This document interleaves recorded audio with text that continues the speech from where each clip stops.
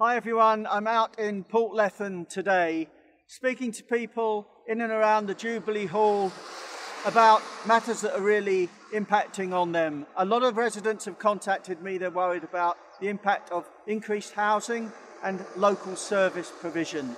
There's a real challenge that locals are facing here in terms of resourcing facilities which are increasingly struggling. The Tory Lib Dem Council at Aberdeenshire that are responsible for council-led facilities are really, in all the cuts that they're making, increasing the pressure on an increased population, which on the one hand is good, but facilities and community-based facilities like the Jubilee Hall, like the Porter Cabin, like the Men's Shed, need to be sustained and resourced. That's what it's about today as far as I can see in terms of the local agenda, and it's great to be here. Hi everyone, I'm in Portlethen today and I wanted to say something about the fantastic service that there is behind me.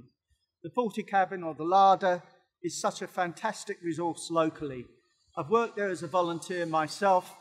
I've seen the women and the men that go there that actually volunteer their time to make such a difference to the local community.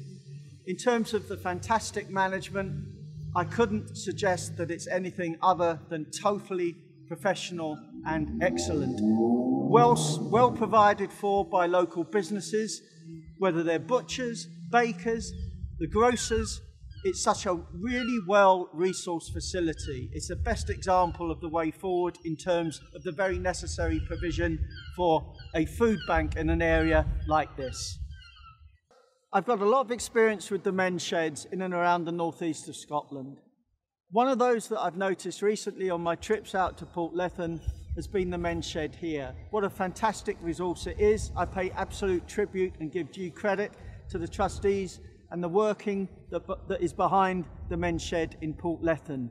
Not least since the pandemic, it's vital for mental health and well-being, for inclusion, for also bringing people, men, women, young and old, into the men's sheds to share skills and expertise. This is a fine example of the way that men's sheds should be operated.